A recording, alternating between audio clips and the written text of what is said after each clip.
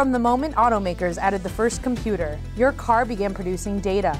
And though it didn't seem important then, today, with electronics running virtually everything in our vehicles, companies want to turn that data into money. But what is data? Who owns it? And is it secure? That discussion on today's edition of Autoline This Week. And now, here's your host, John McElroy. I want to thank you all for joining us on Autoline this week. You know, the automotive industry is facing massive disruption, whether we're talking things like autonomous cars, ride sharing and car sharing, what they call mobility services.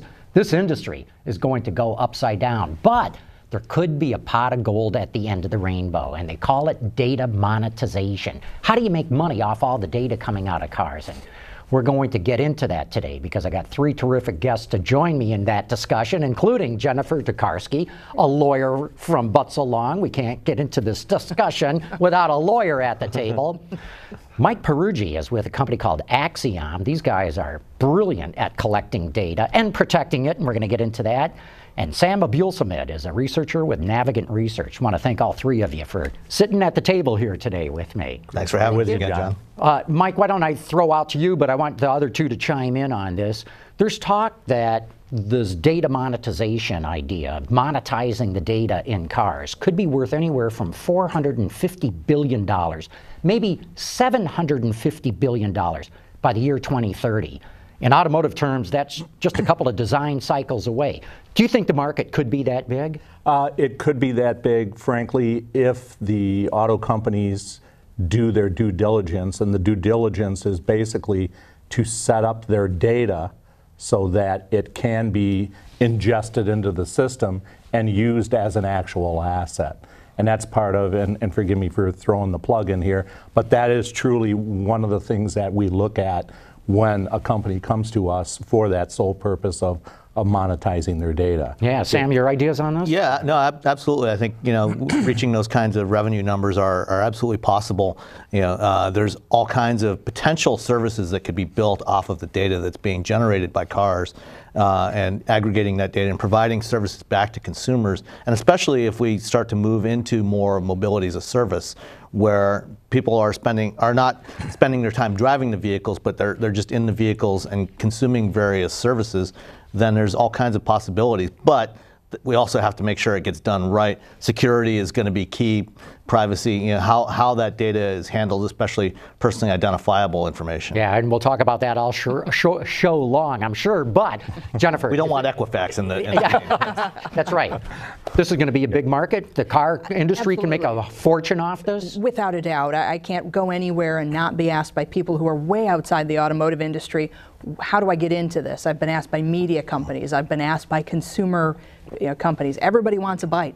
Yeah. Mike, what kind of data are we talking about, just so the audience understands? Sure. Well, there's a number of ways data is actually put out by a vehicle.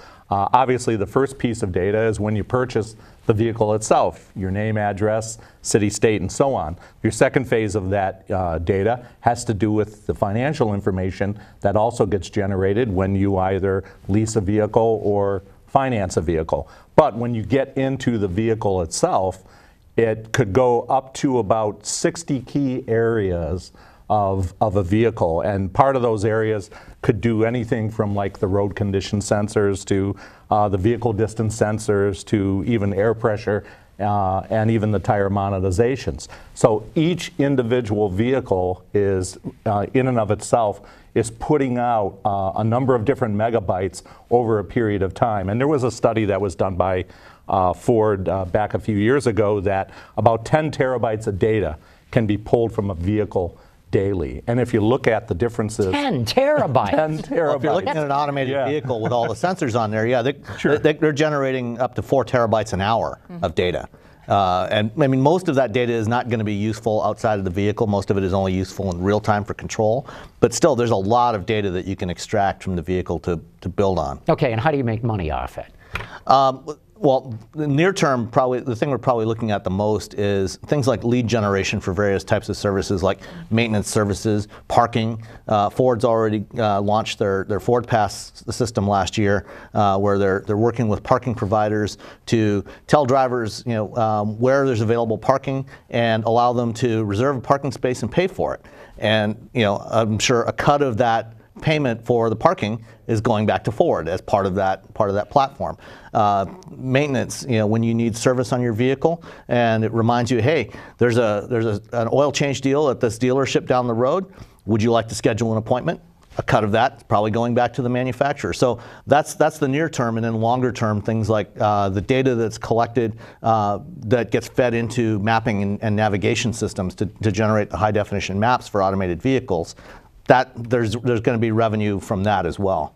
Jennifer, now we got to talk the legal aspect of this. When I talk to friends and family about this trend coming, they go, I don't want my data going out. I don't want this getting shared. I don't want other people making money off it. How's the industry going to handle this? Well, the industry is going to handle it by first taking a look at the different laws that are involved. And to be honest with you, right now there's very little in terms of restrictions on the personal data that you can collect and you can use, especially when you have the contracts there in place where the people who buy a car are almost, in essence, assigning away the right for their data to be used in almost any capacity. But they don't even know that, right? And that's it's pages of pages, and you're buying a car and you're signing. You want to get out of there. Absolutely. You want to get in the shiny new car.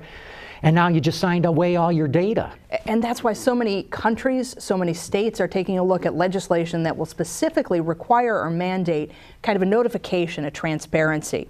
And you look really on a more global scale at the ethical implications of that data. There are several different groups that have come out with ethical principles that they're hoping regulation will be based on. If you look at IEEE, the Institute of Electrical and Electronics Engineers, they came out with a study that had a lot of principles on what should go with your data and where you should be allowed to send your data without permission.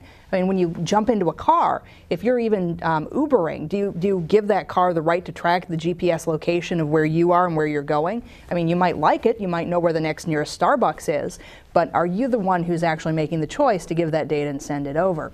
The principle would be transparency, the ability to choose when your data is released and not released, and a commitment to security to make sure that data is protected from unintended individuals receiving it. Okay, let's talk to the guy from the data company. Mike, how do you guys handle this very thing? Well, actually, you're already collecting a ton of data. We're already collecting it, and in some cases, we are already analyzing it. And we're analyzing it under a condition at Acxiom that we call a safe haven.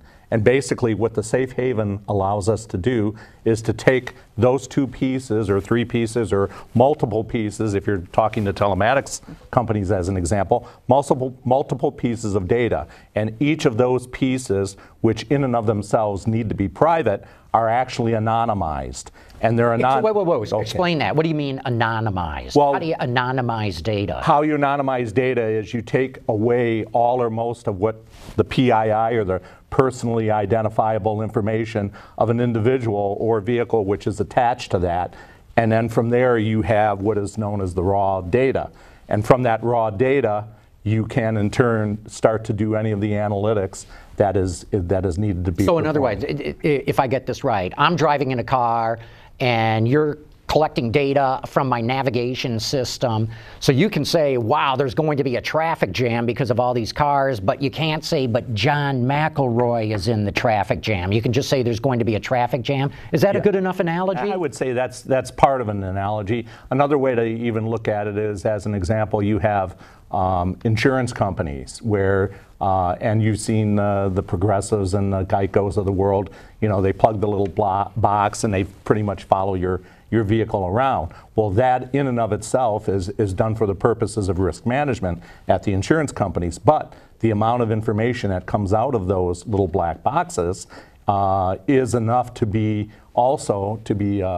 looking at your personal behaviors of what you do with that vehicle.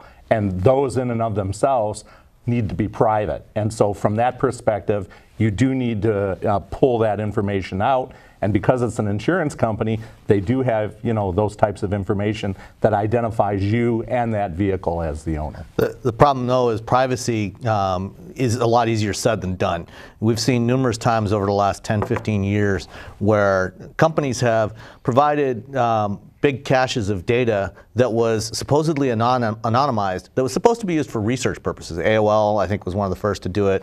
Other companies have done it, where if you've got enough data to work with, you can actually start to connect dots. Even if you don't have that personally identifiable information in there, you can connect dots and you can start to track and figure out. And we've seen cases where, you know, a reporter took a look at this database and was able to figure out from a bunch of disparate pieces of information who this individual was and call them up for a story they did. It might have been in the New York Times or somewhere, but and this was with AOL, and it's happened other times as well. So it's not that easy to actually make data really anonymous. Is that right, Mike? I mean, can you do this? We do it every day. We have a company that we own in California called LiveRamp, and they're our online company. And Acxiom itself was started as an offline company, meaning through direct mail and so on back in the 70s and 80s.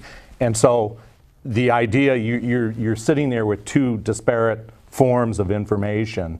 And at some point in time, they do need to get put together, but also the online information in and of itself is technically anonymous, even though you have a number of digital companies out there that are following you around, you know, during your shopping excursions or your information gathering excursions. But once those two pieces are put together, the idea is to gather that online information, anonymize it, and then put it together with the offline information. And doing that right is absolutely legally critical. When you take a look at two separate examples, you have the payment card industry, where you've got your credit card transactions. We see a lot of hacks in that area. What are they getting? They're getting your credit card number, your home address. Those things are absolutely critical to protect. On the flip side, you have the medical industry where you might get somebody's personal health records and be able to track them down through kind of details. Those two have shown us how important personalization is to the data, being able to track it down. When you truly anonymize it, you're getting into a situation where any company who is using this system reduces their liability, because the opportunity to have either de-identified or anonymized data will get them out of a lot of legal trouble and a lot of reporting requirements within the state if a breach does occur. But Sam raises a really good observation here. When you start connecting a lot of different dots, when you start using big data analytics, artificial intelligence and the like, boy, it can pull all kinds of information out of data that otherwise just looks like a bunch of scattershot stuff. Absolutely, and as long as you really can't tie that down to an individual, it's really good, it's clean data, and that's the big risk. But you're right, the more personalized, the more the information that you receive, the more frightening it becomes and the more the risk is when you actually have a breach. What I'm more afraid of is as we move into these technologies that have more facial recognition and more health-related apps in the car, you're really truly starting to get people's faces, you're going to get their health records, and that's when you've got situations where that case of a few points of data is going to more quickly lead to finding an individual, and that increases the risk. And that brings in a host of other laws. There are states right now who are passing laws just to protect your health data. And those states, they really do play into the auto industry as we go forward. And you know, we're seeing manufacturers doing research into things for good, you know, for very positive reasons. Like, you know, for example, a couple of years ago, Ford showed off a driver workload monitoring system that they developed, and other manufacturers have done similar things, using sensors in the vehicle to detect your heart rate, your temperature. Look at the temperature of your face to see if perhaps you might be in a stressful situation, you know, traffic, you know, something going on, and to automatically start to reduce some of the distractions, you know, lower the radio volume, things like that. All of those sorts of things are being done, you know, with good intent, but it's not, you know, it's not beyond the realm of possibility that it could also be abused, because, you know, having that kind of information about your physiological state could be correlated to other information as well. And you know, now with things like Cadillac Super Cruise, you have a driver monitoring system to make sure that you're still watching the road. You know, so you've got this camera that's looking at your face, and there's all kinds of things that could potentially be gleaned from that as well. Are automobiles maybe being unfairly singled out because we all carry smartphones, and they are a massive repository of our own personal data. We're tracked by all kinds of things. The data coming out of our phones has been monetized since the day we bought it. And here we're putting a real, microscope on the automobile. Is it kind of unfair? I wouldn't say it's unfair in as much, and this goes back to, I was one of the group who created Uconnect. And at Chrysler. At Chrysler, yes. And that was one of the reasons why, when we looked at Uconnect as an item, we looked at it as an extension of an individual. If you tried to hard code a system into a vehicle, by the time you're developing it and the vehicle rolls over the curb, you're already 3 years behind, technologically speaking, from that time of development to the time it gets to the consumer. But if you use the vehicle itself as a facilitation method for whatever personal function that you use to manage your life, it becomes less of a problem with the vehicle and much more of whether or not you're able to get those things that are relevant to you as a driver and as a management of your life than it is just of the vehicle in and of itself. Well, and to add to that, there are really two things going on with that whole question. Number one, it's the way that we face the right to privacy. We now are so accustomed to our cell phones giving away all of our information is normal. We want to know, how do you get to the closest coffee shop? We want to know where our friends are. We want everyone to check in on Facebook and post their location, and that's comfortable. We're happy with that. So our expectations of privacy are diminished. But yet you have a lot of advocacy groups, you have a lot of legislatures, and you have a lot of European countries that are trying to heighten either the transparency or the ability to be forgotten. It's kind of a competition between the right of privacy and the right to be forgotten. And what they want is the ability for someone to disappear and not have their data collected.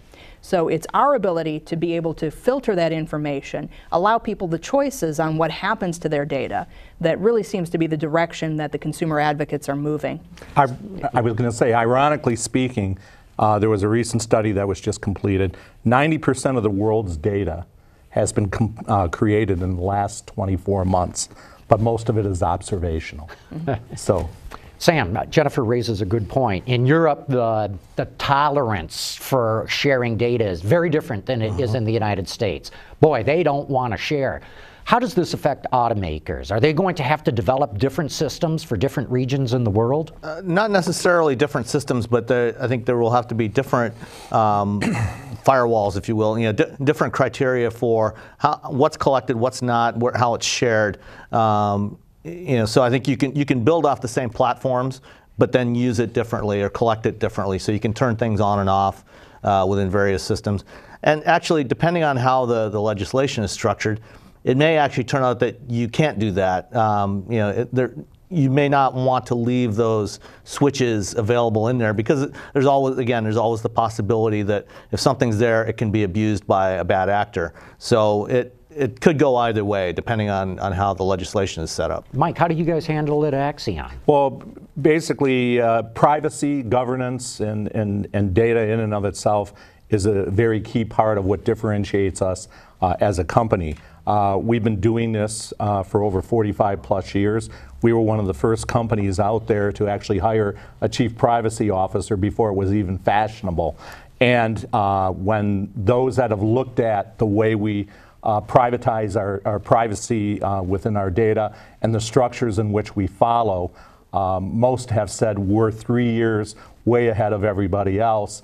And also the way we do it, we also do it in concert with our clients. So before we even do anything with their data relative to looking at it, analyzing it, and using it, we ask them, what is it that you have in your companies that are either within compliance, within your risk management, and things of those natures. And if they don't hit those pieces, those are parts of the pieces that we have to counsel them on as we're starting to generate any of the products and services that we provide to them. And those services have to provide real value to the customers.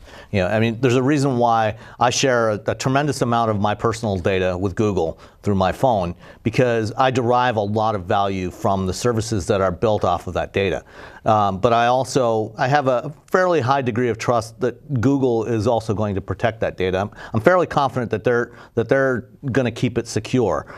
I wouldn't necessarily say that about a lot of other companies, and I think that's going to be the key, is to make sure that everything data is secured and held in confidence to as high a degree as possible. And so cybersecurity in vehicles is both in vehicles and in the cloud connected to those vehicles is going to be crucial. Yeah, it sure will be. Jennifer, I want to come back to you though on this. Data is so fungible. It's bits and bytes. It can go all around the world in the flash of a second. Absolutely. So how do you make sure that something that was collected legally in the United States is not illegal in Europe or vice versa? Well, you need to know what laws are out there, and I think actually having U.S. data go over to Europe is probably far easier than importing it the other direction. The European standards are significantly more, I don't want to say onerous, but they're definitely more thought out and currently on paper than our standards. Just look here in the United States. There are 48 states that have data breach and data-related laws. If you're in Alabama and South Dakota, you're perfectly fine. There's no reporting, there's no mandates, there's no definitions of personal identifying information. So this whole structure and framework doesn't even exist. So when you're collecting this data, when you're transporting it, you really need to understand as a company where your data is going, where you're storing it, are you compliant, and we really need to hope that you're not going to have to shift your vehicle when you cross state lines into a whole different opt-in, opt-out regime. That's just frightening to think about. We'll have border gates at each state crossing. And I think the companies that are involved in this space, we need to make sure that those companies are held responsible for securing that data. And when they don't do their job, then they need to be held accountable for that. Yeah, Mike, sorry, go ahead. And I was going to say, and when you do your job, as is the case with our company, the idea is to drive a seamless customer experience, and that way to provide a higher return on investment for whoever the potential clients are. Yes. Mike, we've talked about this growing to be a $450 billion a year, $750 billion a year market. Is it happening now? I mean, can GM collect and monetize data with OnStar? Can Tesla do it with its over-the-air capabilities? Absolutely. Any company, again, as I had said at the beginning, any company that at least has a relative functional experienced database that exists within their company, then there are some key things that need to be done, at least to ingest it, what we call taxonomy, itemize it, privatize it, and then at the end of the day, you have to find a distribution level to that. In fact, we as a company have that capability to do that from A to Z because of how we've been doing this for a number of years. And if you look at the data in and of itself, there was a recent study done by the Internet Advertising Bureau that said data-driven marketing in general has provided about 10.4 million jobs and put about another 1.1 trillion into the U.S. economy alone. Data-driven advertising. Data-driven advertising. So when I do a search for something on my phone or laptop and all the ads keep popping up for days afterwards, that's what you're talking about? Yeah, as part of that, as well as if an individual company is already taking their data and using it for the good of either finding a consumer, making that consumer loyal to their brand, or trying to get them to repurchase either a subscription or a service, especially on connected vehicles, then that becomes part of that particular cycle. But Sam, who's going to get this money? I mean, is it going to be the car companies? What about if I'm a tier 1 supplier and I made some of the componentry that goes into, can I collect some of that data? Who's going to get it? It's mostly the OEMs, but also companies, data brokerage platforms, like what Delphi earlier this year announced an investment in Autonomo. They're a data brokerage platform, collect and aggregate the data and make it available to third-party service providers. Ericsson with their connected vehicle marketplace. IBM is doing something with Watson with BMW. So these platforms that are aggregating the data are, they're also another one that'll make money, as well as some of the service providers that are ingesting that taking that data from these platforms and then providing services back, they'll also generate revenue from that. So everybody except us. Exactly. I'm working to change that, and I'll explain in a minute. Yeah. Go ahead. Well, I was going to add on to that, as Sam had said, relative to the services, you have industries such as the insurance industry, as an example, are looking for ways to make their policyholders become more comfortable with using them. And as a case in point, and we have a number of them coming to us for the recalls, they want to start providing services for vehicles in which, if the automotive company wasn't able to reach them relative to a particular recall, then the insurance companies are raising their hands now, saying they want to provide that as a method to make sure that, one, their policyholders know about it, two, they become safe, and then also, three, it's a risk benefit for all of them. Okay, so the automakers make money, the suppliers make money, the data brokers make money, Acxiom makes money. I want to make money. It's my data. Jennifer, if we can anonymize data, can't we give a little code that says, hey, this is John McElroy's data, and I get a check at the end of every month from all the money that somebody's been making off my data? It sounds like a great plan, and what's even more interesting is there are a lot of state laws, there are more than 17 states that say that you own that data, the data relative to you.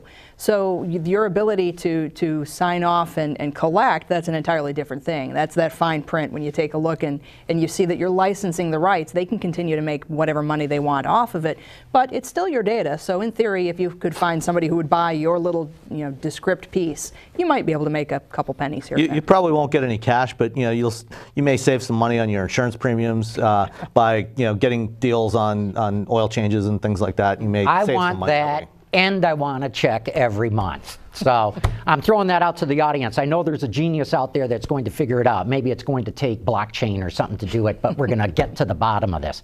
Look, we're going to have to wrap up this discussion. Really good one. Jennifer, Mike, Sam, I want to thank all three of you for coming in and talking all about where this data stuff is going. Thanks, John. Thanks, John. Of course, I got to thank all of you for having tuned in.